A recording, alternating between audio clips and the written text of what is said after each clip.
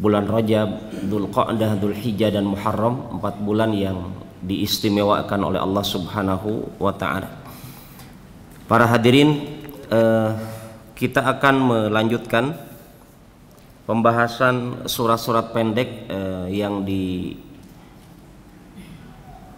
dikumpulkan oleh Imam Ibn Bas rahimahullah taala sebagai bahan hafalan juga. Sebenarnya ini untuk dihafal, dipahami dan dipraktekkan khususnya dalam sholat kita. Kita masuki surat yang selanjutnya, yaitu surat Al-Kautsar. Kita meminta mungkin di antara jamaah ada yang membacakan dulu suratnya, surat yang sangat pendek. Tafadhal.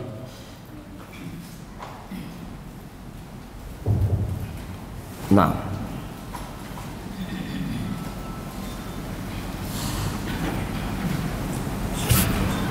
أعوذ بالله من الشيطان الرجيم بسم الله الرحمن الرحيم إنا أعطيناك الكوثر فصل لربك وانهر إن شانئك هو الأبتر.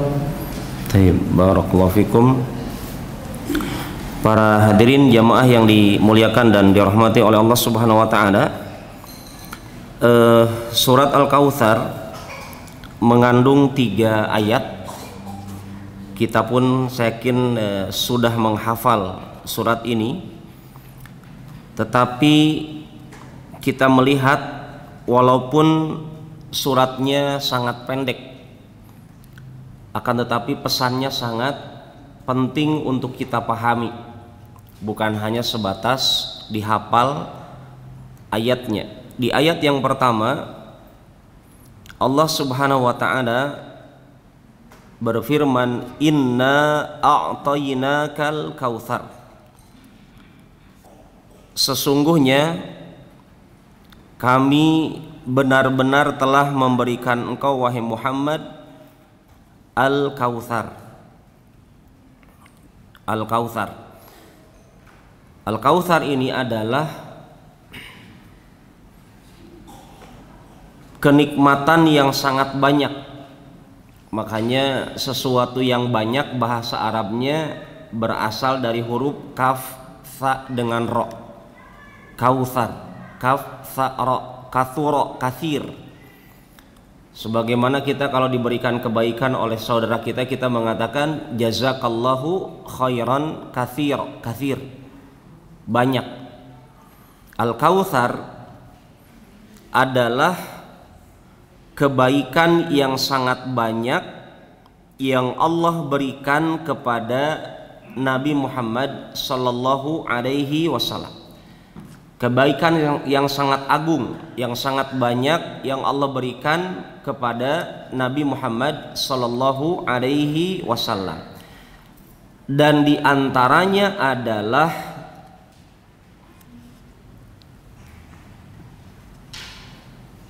Nahrul Kautsar wa Haudul Kautsar.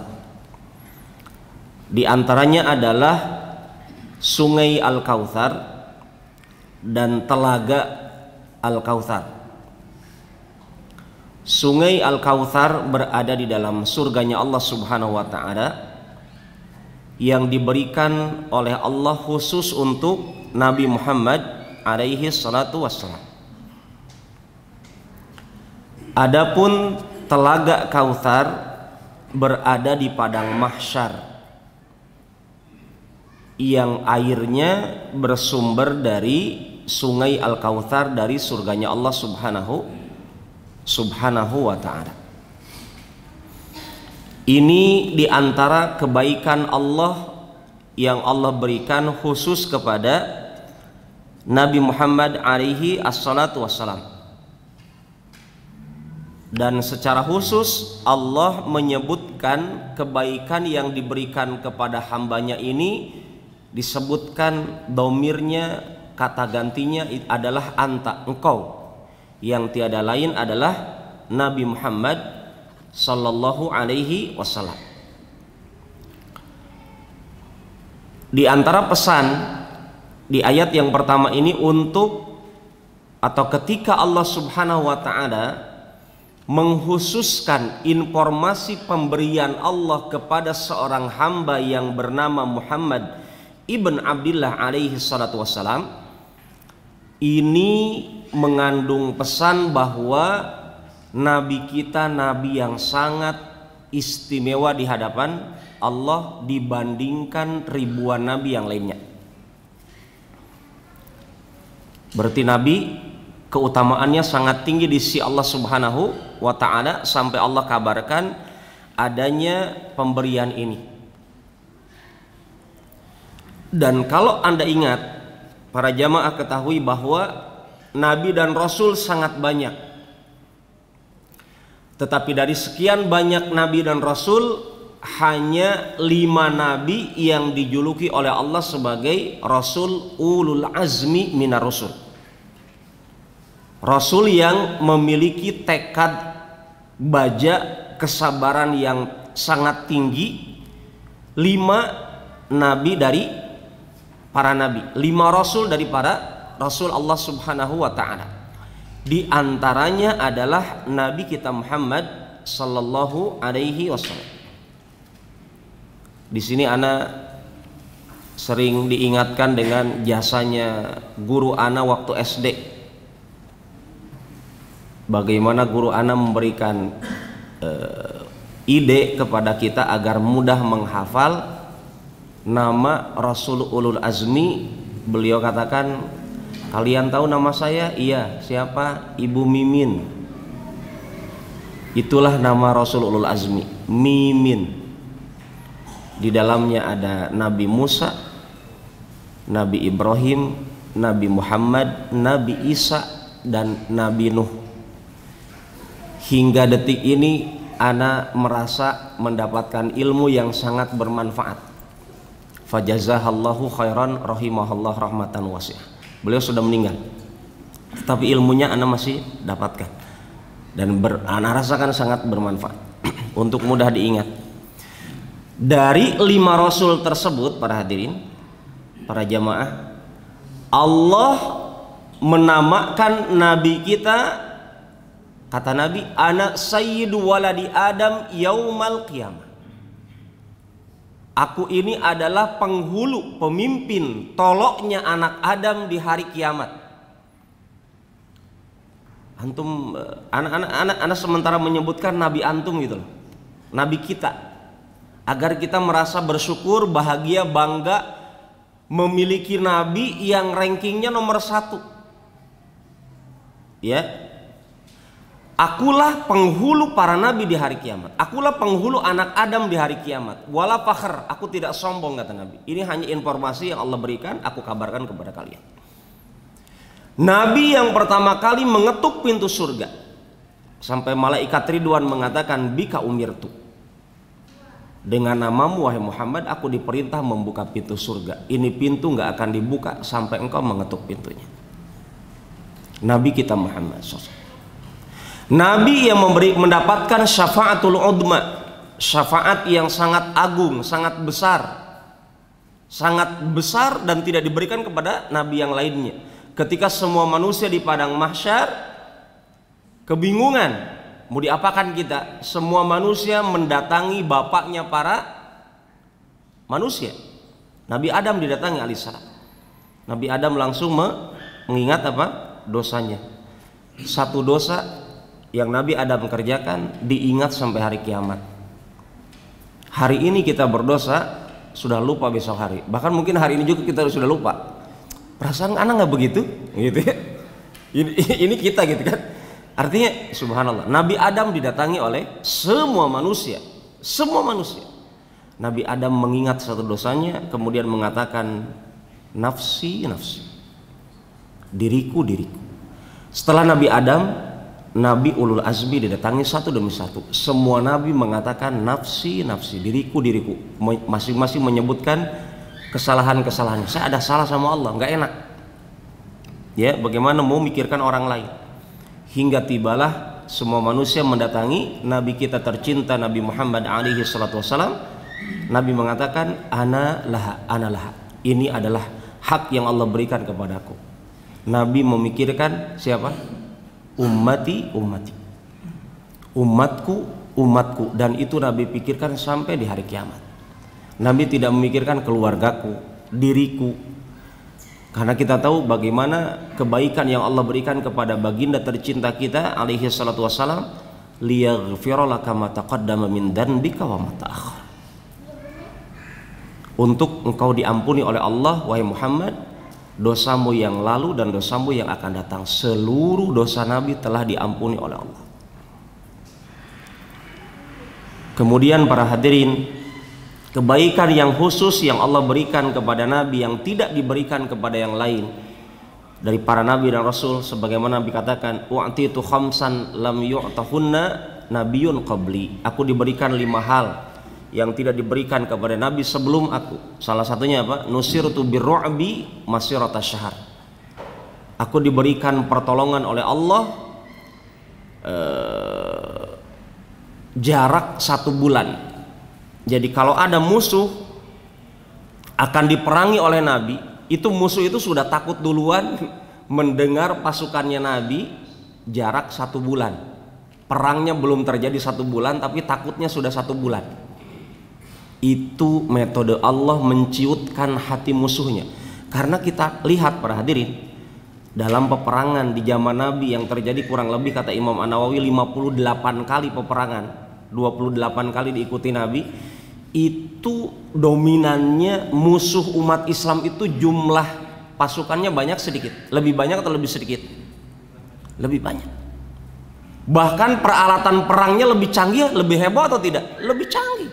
Romawi, bayangkan, imperium, negara superpower waktu itu dikalahkan. Persia juga demikian, dikalahkan. Pasukan yang ratusan tahun menguasai dunia, Persia dengan Romawi itu dihancurkan.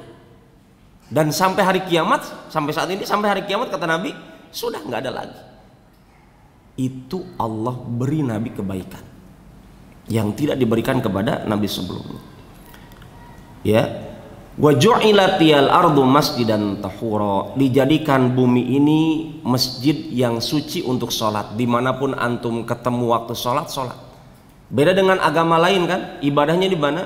Yahudinya di sinagog, Nasraninya di gereja, itu ibadah mereka.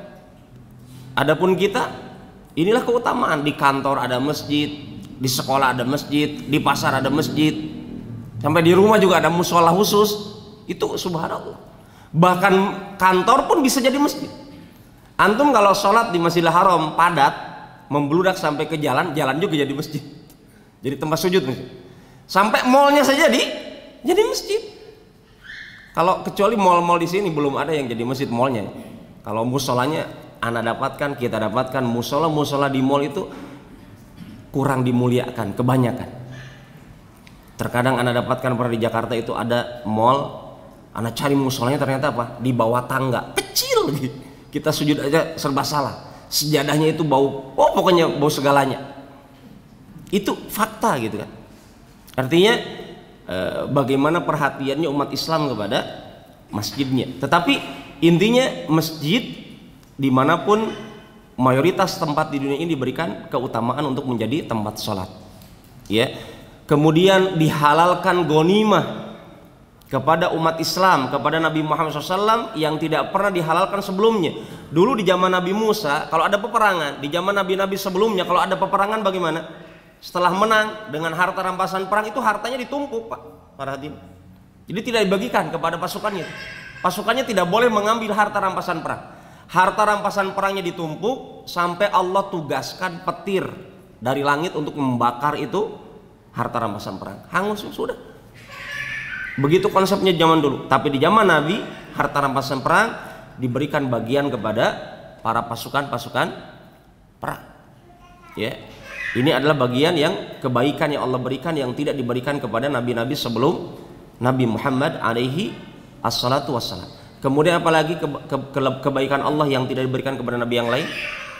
Aku, kata Nabi, diutus bukan hanya menjadi nabi Arab. Tolong dipahami ini betul-betul. Nabi Muhammad alaihi salatu wassalam mengatakan bu'ithu ilan nasi kafah, aku diutus kepada manusia semuanya, mau orang Cina, Buton, Bugis, Muna, Indonesia, Eropa, Afrika, Australia, Asia, semua manusia mesti merasakan syariat Islam. Beda dengan Nabi Musa, Nabi Isa, itu sebenarnya nabinya Bani Israel.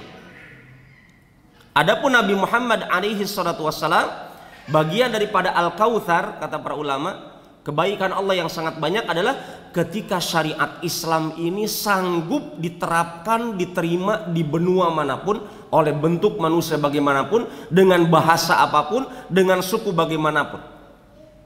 Jadi kalau kita ke luar negeri, nggak ada istilah salam Nusantara. Anda ketemu orang Islam di Amerika, Assalamualaikum, bukan good morning, good afternoon, good evening, bukan. Assalamualaikum. Secara otomatis, oh Muslim, nah, waalaikumsalam. Begitu. Kerudungnya begitu, nggak ada cekek leher.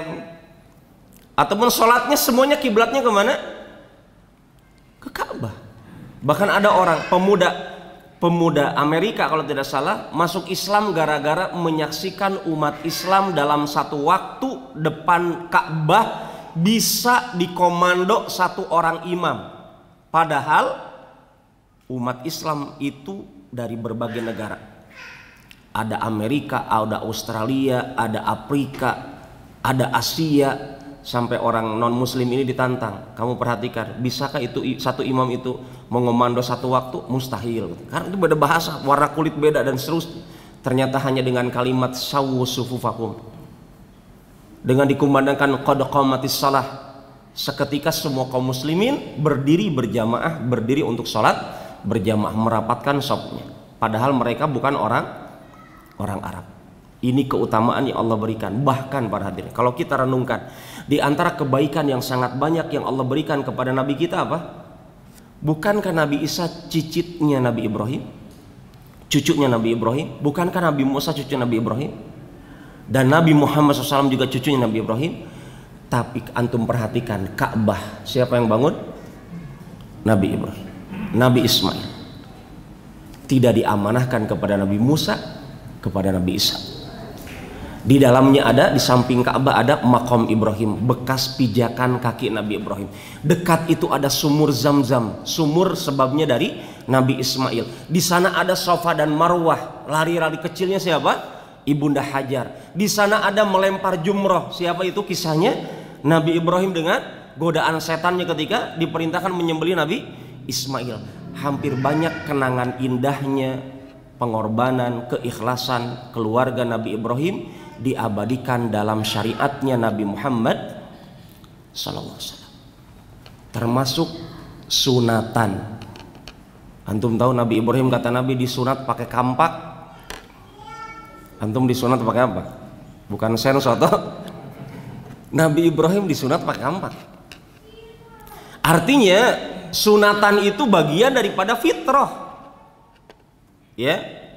Bahkan wanita pun disunahkan untuk disunat. Dan di Kendari Anda dengar sunat adat itu ternyata salah-salah. Ya, orang Kendari ini sampai sekarang banyak salahnya, memang. Masak salah, mandi salah, ya. Sunatnya juga sampai salah-salah. Harus diulang gitu. Nah, ini keutamaan, kebaikan yang sangat banyak.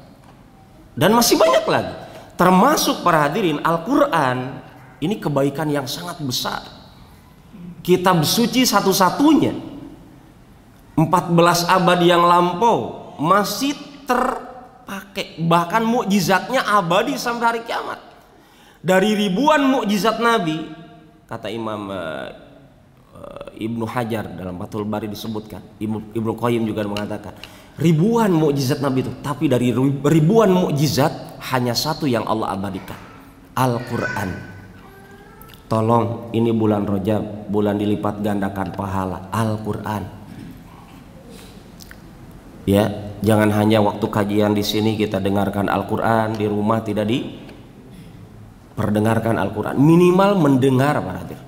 Kalau memang antum sibuk, mengalahkan sibuknya presiden yang katanya presiden itu tidurnya hanya 2 jam semalam. Kalau memang antum itu lebih sibuk dari presiden, nggak sanggup untuk, nggak ada sempatnya baca Quran, minimalnya murotal itu diperdengarkan. agar rumah antum itu berkah. Ya, ini bagian daripada kebaikan. Kebaikan Allah yang khusus kepada Nabi sangat banyak. Kemudian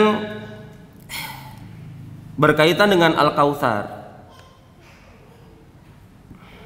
secara khusus memang disebutkan oleh para ulama dengan surat ini. Al-Kautsar ini para hadirin, sungainya lebih putih daripada air susu, manisnya lebih manis daripada madu. Siapa yang minum satu kali tegukan tidak akan haus selama-lamanya. Akan tetapi tidak semua umat Islam diizinkan oleh Allah untuk meminum dari telaga Kautsar. Maka pada kesempatan kali ini kami ingin sebutkan ada kisah di hari kiamat nanti di padang mahsyar.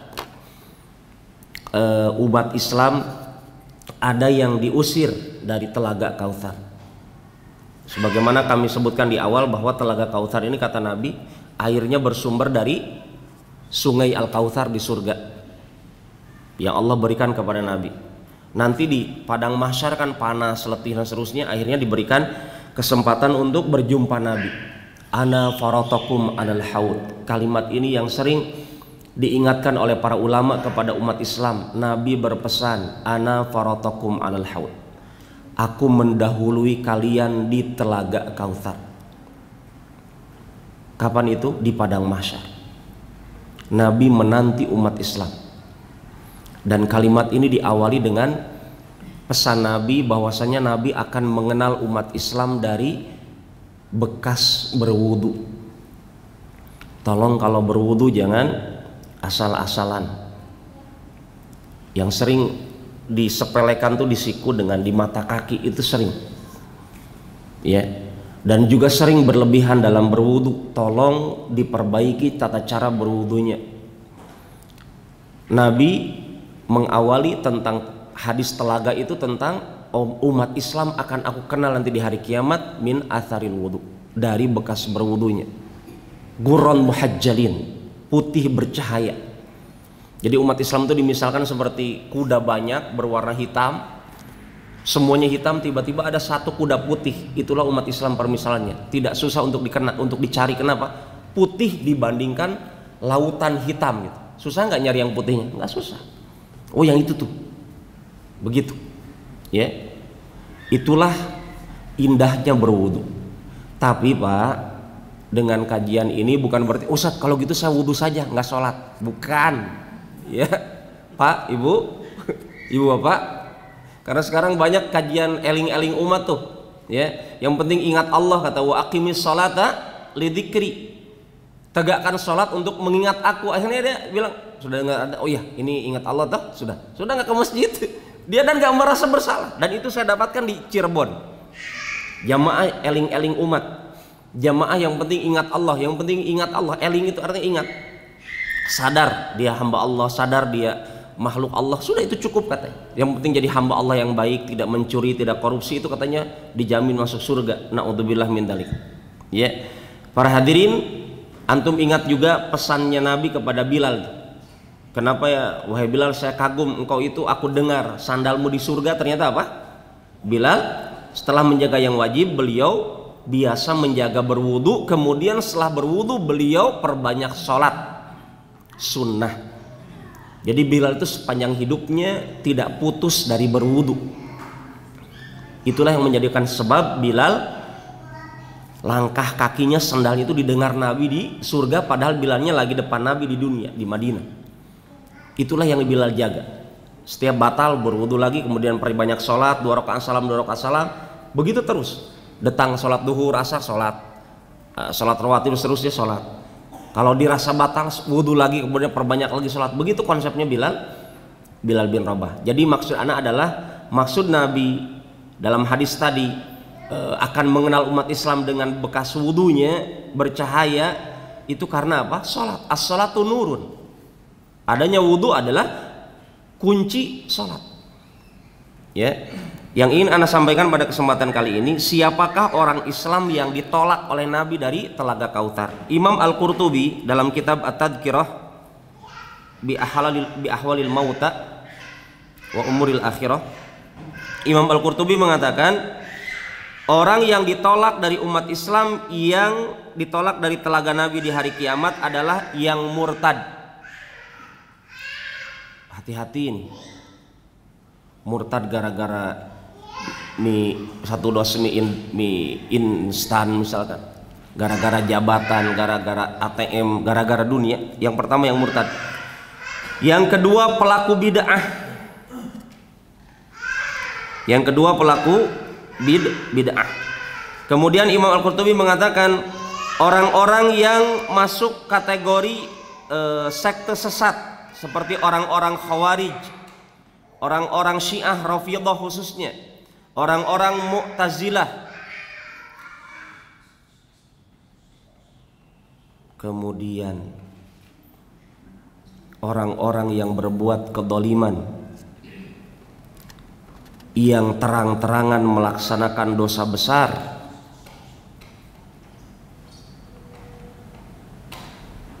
kata Imam Al-Qurtubi, para ulama mengatakan dia akan diusir dari telaganya Rasul alaihi salatu wassalam. Al-mustakhifuna bil ma'asi, menganggap remeh maksiat. Tenang, ini kan dosa kecil. Hati-hati Pak, la saghirata ma'al israr. Tidak ada ceritanya dosa besar, dosa kecil kalau rutin dikerjakan. Jangan pernah meremehkan dosa sekecil apapun. Tapi perhatikanlah kepada siapa kita berdosa. Itu pesan para ulama. Jangan pandang kecilnya maksiat, tapi pahami kepada siapa kita bermaksiat. Mumpung kita berada di bulan Rajab, ya, mumpung kita berada di bulan Rajab, perbaiki amalan, jangan remehkan dosa apapun. Kalau bisa malam ini kita bertaubat dari seluruh dosa, karena kita tidak jamin besok bangun lagi. Dan itu keindahan tersendiri. Kata Imam Ibnu Qayyim Al-Jauziyah, tidak ada hari yang berhak untuk dibahagiakan, dibanggakan oleh kita, kecuali hari ketika kita bertaubat kepada Allah Subhanahu wa ta'ala. Tidak ada hari yang paling bahagia bagi umat Islam, bagi seorang hamba, kecuali saat dia telah mewujudkan taubatnya kepada Allah Subhanahu wa ta'ala. Para hadirin, ini ayat pertama mungkin Anda cukupkan karena waktu kita sangat terbatas. Dan sebelum Anda akhiri di ayat pertama, Anda hanya ingin juga ingatkan tambahan dari hadis Nabi tentang telaga itu. Ketika Nabi mengatakan itu umatku, ketika Nabi berada di telaganya di hari kiamat, dikatakan kepada Nabi, innaka la tadri ma amilu ba'dak. Wahai Muhammad, engkau tidak tahu apa yang diperbuat oleh umatmu setelah engkau. Dalam artian, kenapa Anda tambahkan kalimat ini, pesan Nabi ini, dalam artian dengan hadis ini Nabi tidak tahu ilmu gaib. Tadi pagi atau tadi siang Anda dapatkan ada para dukun, para tukang sihir pada demo, ya. Dia katakan, kamilah selama ini yang memproklamirkan, mensosialisasikan adat dan budaya. Siapa pelopornya? Para dukun. Dia merasa terusik juga dengan adanya kajian-kajian tauhid. Ya. Di sini kita dapatkan Nabi, dikatakan kepada Nabi, engkau tidak tahu ilmu gaib.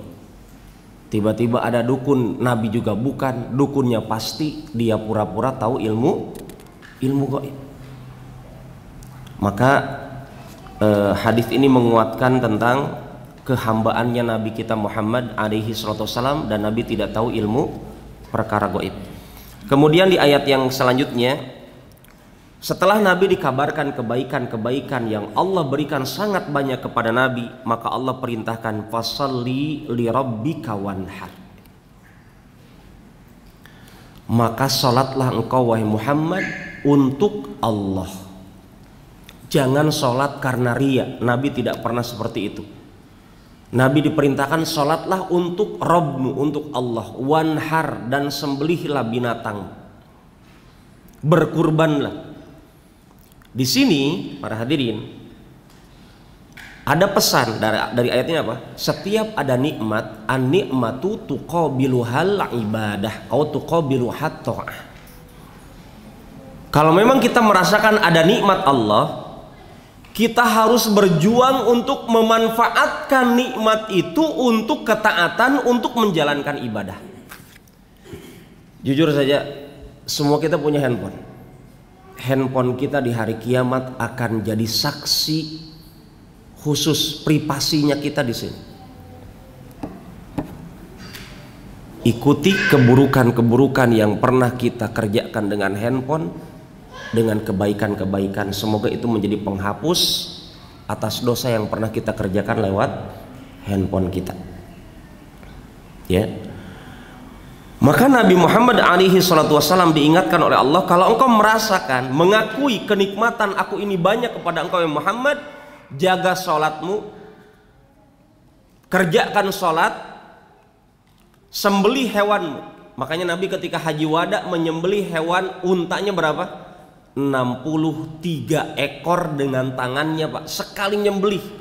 Bapak-bapak di sini siapa jagal kurban? Berapa ekor Bapak sembelih? Sekali waktu. Nabi saking kuatnya fisiknya Nabi, sekali nyembelih berapa ekor? 63 ekor. Itu bukti Nabi membuktikan tentang ayat ini.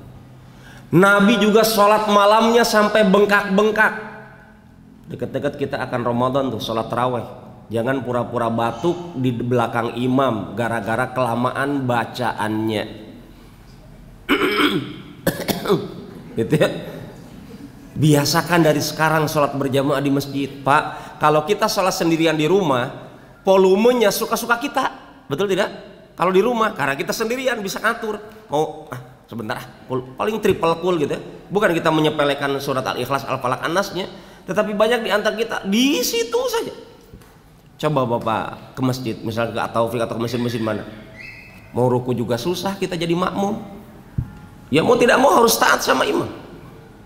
Tunggu imam ruku, tunggu imam bangkit dan seterusnya. Itu dilatih kesabaran. Nabi sudah membuktikan kesabarannya. Sholat malam bengkak kakinya sampai ibunda Aisyah mengatakan, ya Rasulullah, bukankah engkau diampuni dosamu yang lalu yang akan datang? Nabi hanya mengatakan, afala akuna abdan syakura. Memang saya tidak boleh jadi hamba Allah yang bersyukur.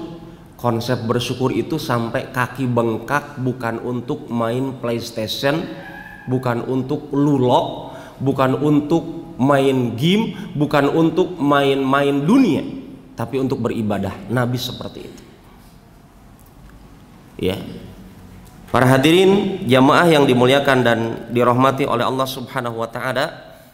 Kemudian ayat yang terakhir, inna syani'aka huwal abtar. Sesungguhnya orang yang memusuhimu dialah yang terputus dari kebaikan. Siapa saja yang membenci Nabi Muhammad SAW, tidak ada kebaikan di dalamnya. Antum ingat kisahnya penulis wahyu Allah, orang Nasrani masuk Islam di zaman Nabi, tiba-tiba dia murtad kembali. Terjadi di zaman Nabi. Saat meninggal dunia, jasadnya tidak diterima oleh tanah. Sudah dikuburkan oleh umatnya, oleh kaumnya. Besoknya muncul lagi ke permukaan jasadnya. Kata orang-orang Nasrani, oh ini kelakuannya Muhammad ini, mengeluarkan jasadnya orang ini karena dia pernah masuk Islam kemudian murtad lagi. Kemudian apa? Dikubur lagi berkali-kali sampai dibiarkan. Karena apa? Mereka bilang, oh kayaknya bukan Muhammad ini pelakunya. Ya, orang gara-gara meremehkan sunnah Nabi, meremehkan Nabi, maka dia ditolak oleh bumi jasad. Demikian juga apa? Kisah orang yang ditegur Nabi kalau makan jangan pakai tangan kiri.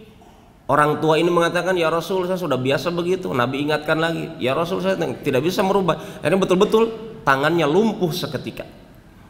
Hati-hati meremehkan sunnah Nabi. Inna syani'aka huwal abtar. Sesungguhnya orang yang murka, benci sama sunnah Nabi, dia yang amalannya terputus. Sebagian ulama tafsir mengatakan, kenapa ayat ini muncul seperti ini? Karena Nabi dalam sejarah hidupnya, di masa hidupnya, tidak ada satupun putra laki-lakinya yang hidup sampai dewasa. Akhirnya orang-orang Quraisy mengatakan, oh Muhammad nggak ada penerusnya nih. Tenang, Muhammad itu nggak ada nih anak laki-lakinya yang hidup sampai dewasa. Muhammadnya kata mereka masih hidup, anak-anak laki-lakinya semua meninggal. Qasim, Abdullah, Ibrahim semua sudah meninggal. Yang tersisa siapa? Anak-anak perempuan, Ibunda Fatimah radhiyallahu anha. Maka apa? Nabi tetap namanya apa? Disandingkan dengan nama Allah. Allahu wa rasuluhu a'lam. Qala Allah qala Rasul. La ilaha illallah Muhammad Rasulullah. Itu bentuk penjagaan kebaikan dari Allah kepada Nabi Muhammad alaihi assalatu wassalam. Adapun orang kafir, coba lihat. Orang kafir kisahnya abadi di mana? Enggak lama. Dilupakan. Ya, kebaikan-kebaikan orang kafir tidak sampai surga. Tidak sampai hari akhirat. Di dunia saja banyak orang melupakannya.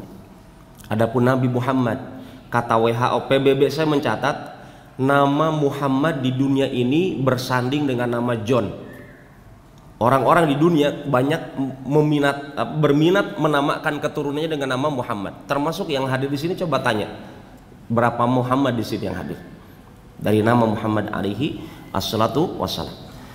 Taib, demikian kajian kita di kesempatan kali ini, semoga ada manfaatnya. Wallahu ta'ala alam. Kalau ada yang ingin didiskusikan, kami persilakan.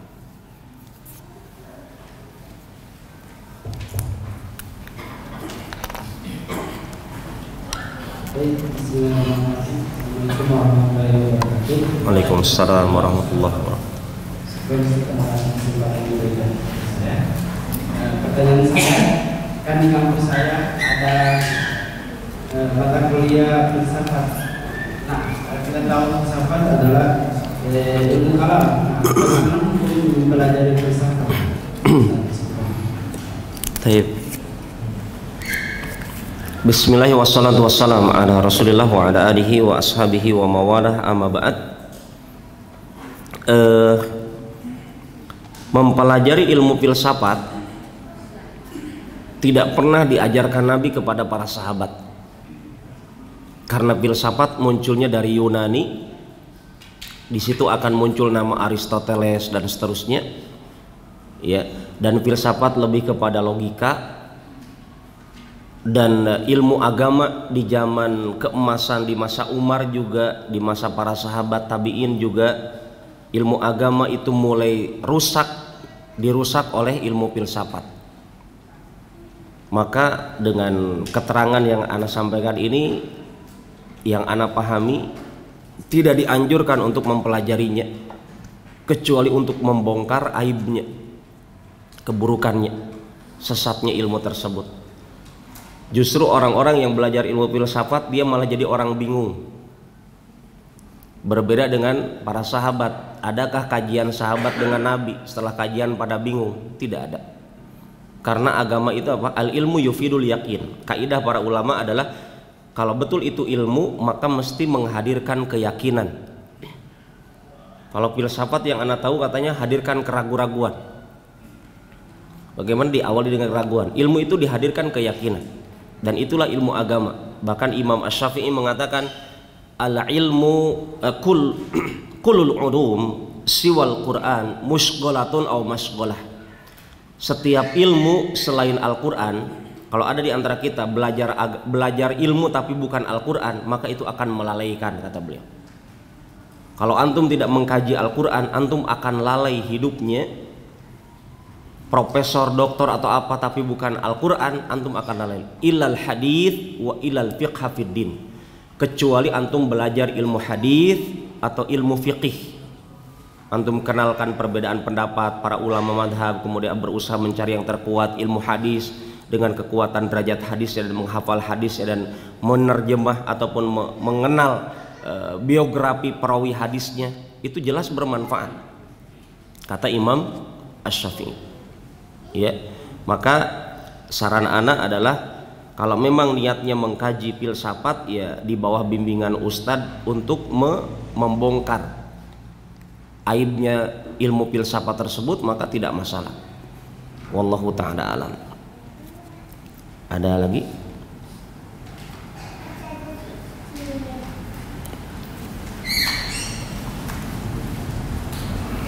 Dari ibu-ibu mungkin ada pertanyaan, tidak? Cukup.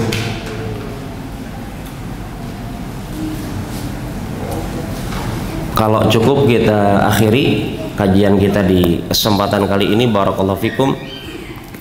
Para jamaah hadirin dan hadirat, kurang lebih apa yang dapat kami sampaikan di kesempatan kali ini, semoga ada manfaatnya. Amin ya rabbal alamin. Subhanakallahumma wa bihamdik, asyhadu an la ilaha illa anta, astaghfiruka wa atubu ilaik. Assalamualaikum warahmatullahi wabarakatuh.